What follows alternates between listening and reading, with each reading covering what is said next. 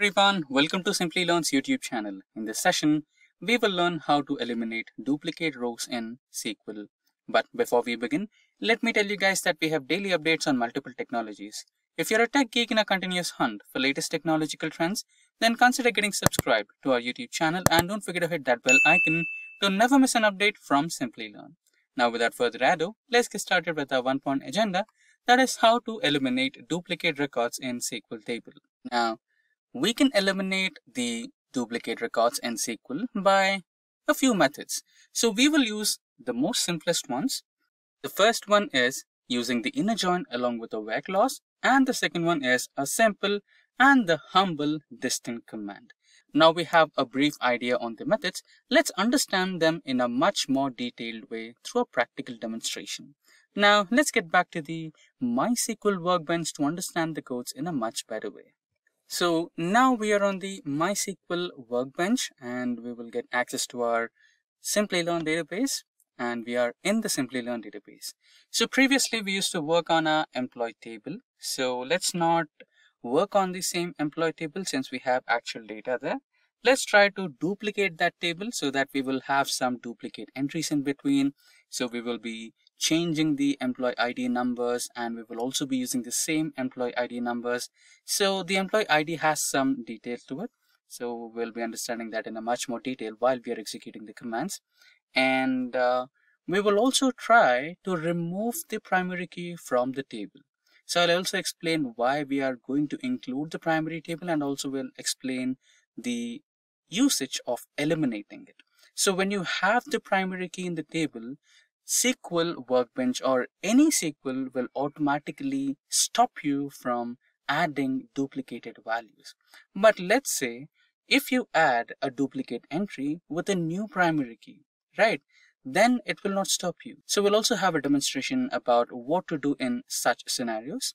So now let's try to quickly create a duplicate employee table, which will be employee table 2, and then we will try to add some duplicate entries into it. Remember, we will not use the primary key here.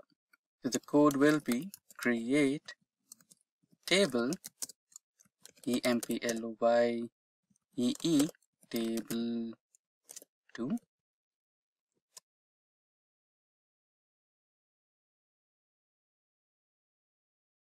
and everything will be same, which is from the previous table, which will be the employee ID, integer type, employee name, character type, this character type, pin code will be integer.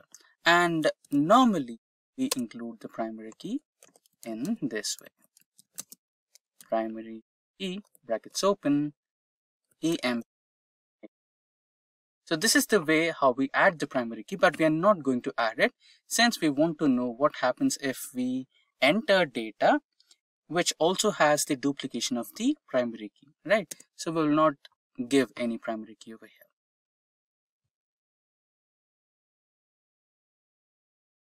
Let's quickly run this.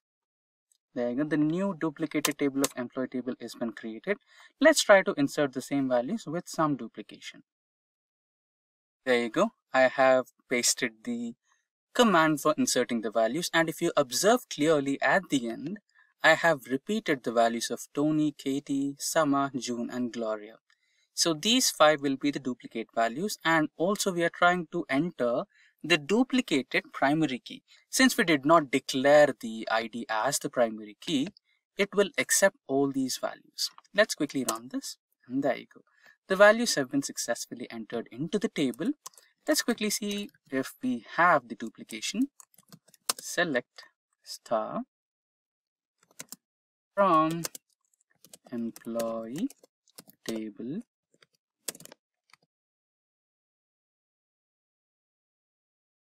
Control enter. There you go. So you can see the duplicate values are also added onto the table. Now how do you remove these duplications? Remember we discussed the distinct method, which is the second one. So that happens to be the most simplest one. Let's see how it works. So here we will write a simple select command. Select distinct star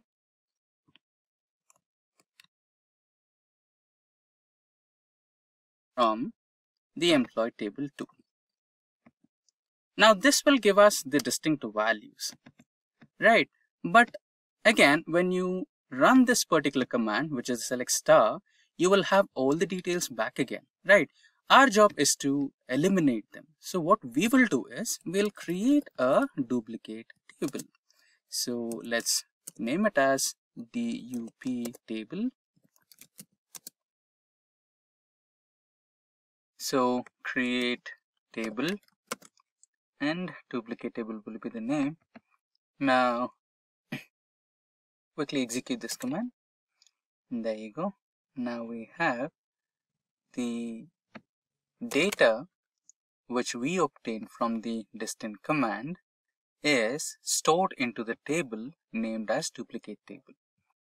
Now let's quickly drop the employee table 2.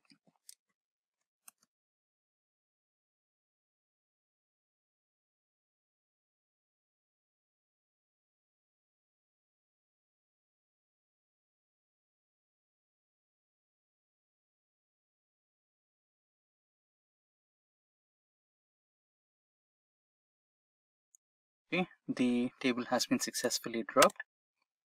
So when we run the same command once again, it says Simplilearn DB did not find any table by the name employee table 2. That means it's been eliminated. Now the next thing we need to do is rename it. So what we're trying to do is we are trying to use the alter table and we are trying to rename duplicate copy to employee table 2 so that we have the actual table here after eliminating the duplicated values. It's not dupe copy, it's actually dupe table. Right. There you go. Now let's execute this. Successfully done.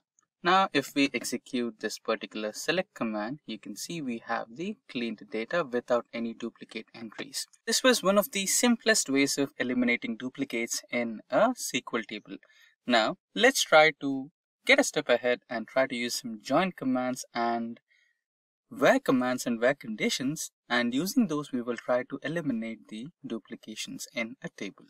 Now we are talking about a table which does have the primary key and the data will be duplicated. Let me explain you how. Now let us declare the primary key as employee ID.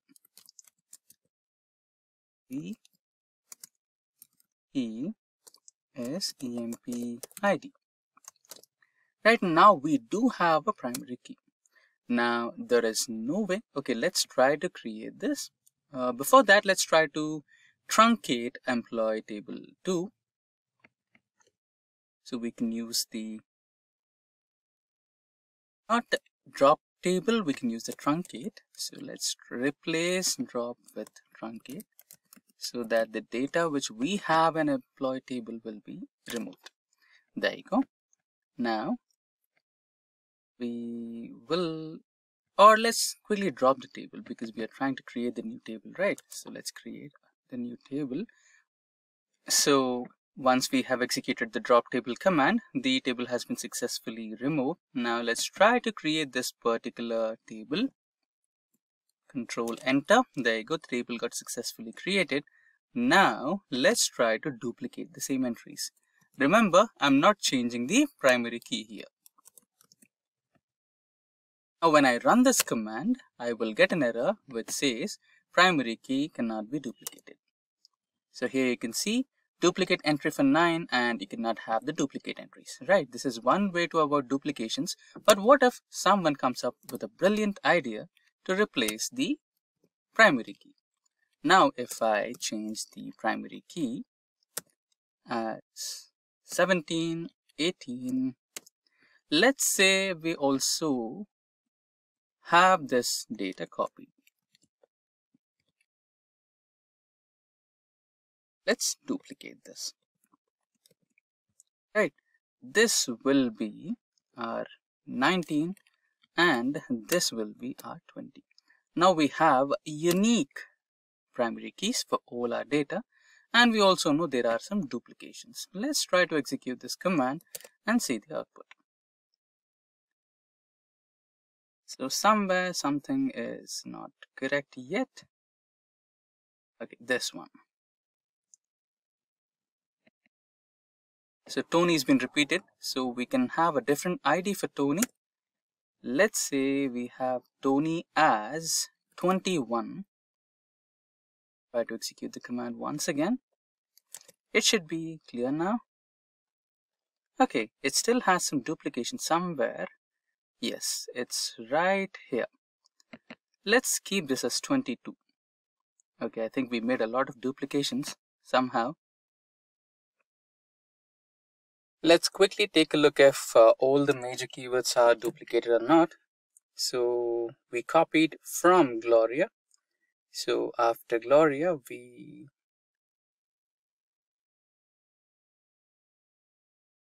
will remove these. So Gloria, so we just make sure, we're trying to make sure that the primary keys are unique here. So 10, 11, 12, 13, 14, 15, 16, 17, 18, 19, 20,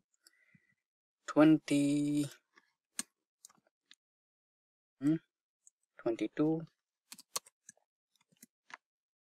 There you go.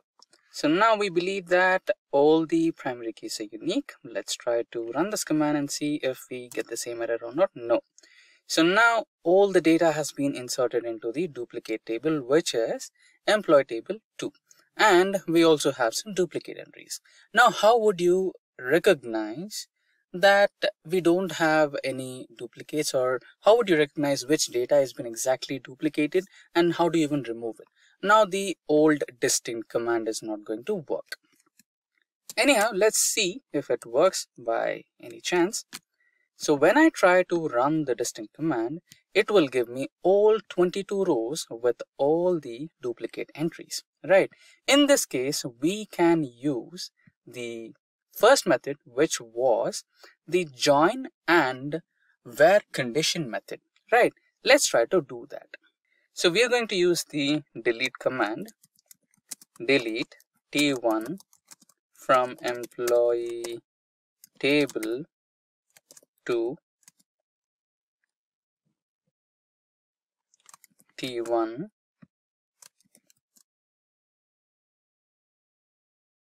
inner join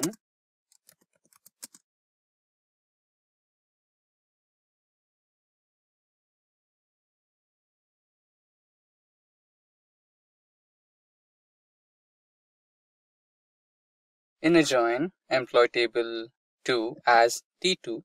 So we are declaring two different tables. So we are considering T1 as one table and T2 as the next or second table. So T1 and T2 are the copies of the same existing employee table 2, right? Now we are joining these two tables and we are having a where condition over here. So from table T1, we are going to eliminate table 1 from table 2, where we have an intersection and where we have the employee IDs greater than employee ID in employee. Okay, let's not confuse. So let's execute the command first. Okay, let's execute this to understand what I mean here.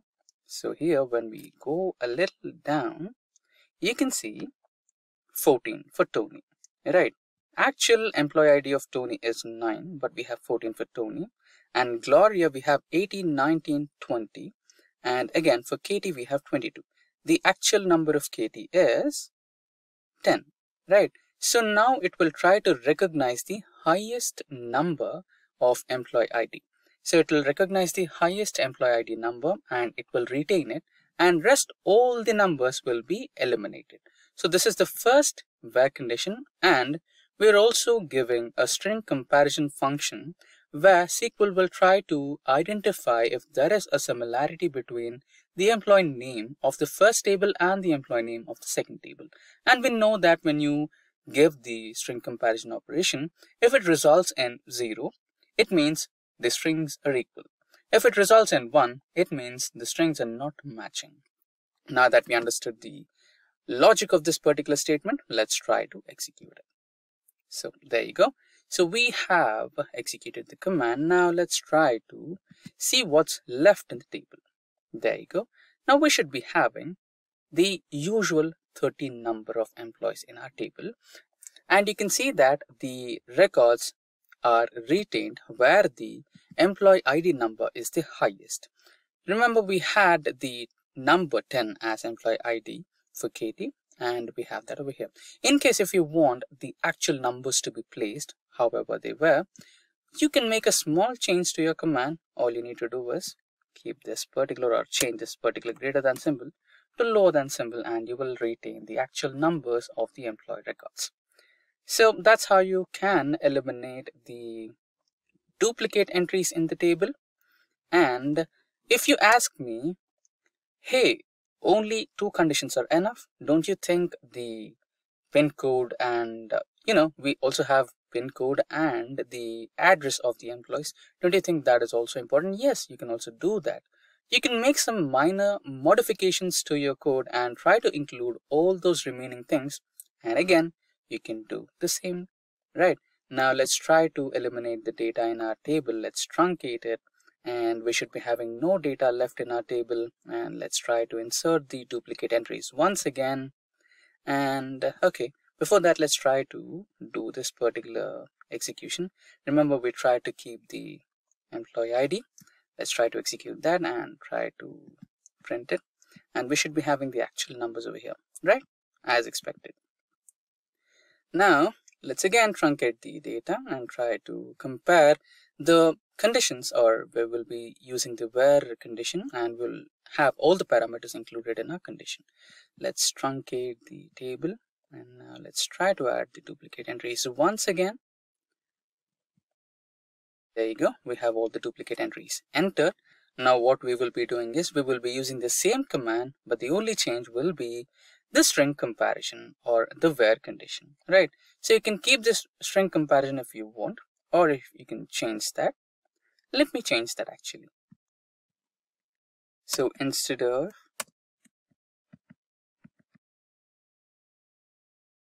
this, we will use this particular command where we are trying to compare the employee ID. So let's keep the employee ID as lesser than, so that we have the actual employee ID numbers, and we are using an AND condition over here, so that this particular condition should be valid, and the employee name should be equal to the employee name in T1 and T2.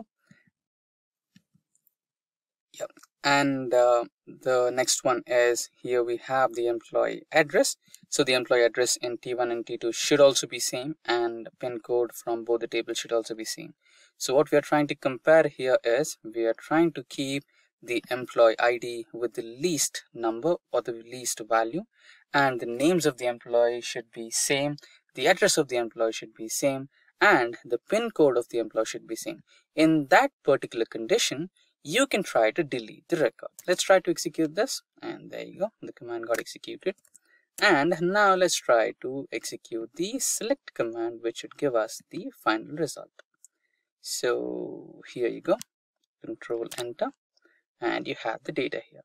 So now we have successfully eliminated all the duplicates by comparing the values in each and every single column, and we also have retained the original ID of each and every employee.